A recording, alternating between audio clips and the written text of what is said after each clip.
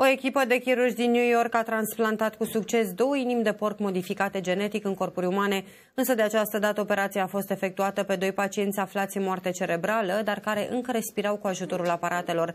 În ambele cazuri, organismul persoanei nu a respins inima. Iată de ce medicii au ales pentru transplant pacienți considerați decedați din punct de vedere medical. The reason to do this is, as I said, one is you never learn from one procedure.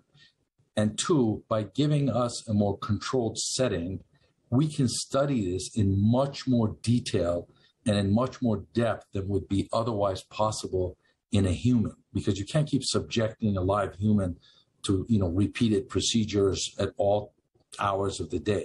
Did this transplant exactly the way that we would do a human organ transplant.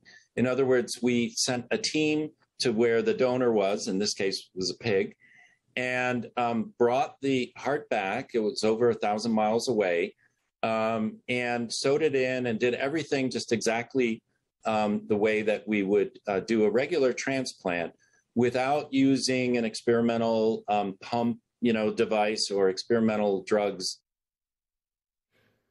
Îți amintesc, la începutul lui ianuarie, o persoană din Maryland a primit o inimă de porc. Inițial a răspuns bine la transplant, dar a murit la 2 luni după intervenție din cauza insuficienței cardiace. So Mr. Bennet was a brave man, and without his contribution, we couldn't have done this procedure. And he was brave enough to donate his body, to science, and to accept this porcine heart, which many would not. And we are very grateful to him.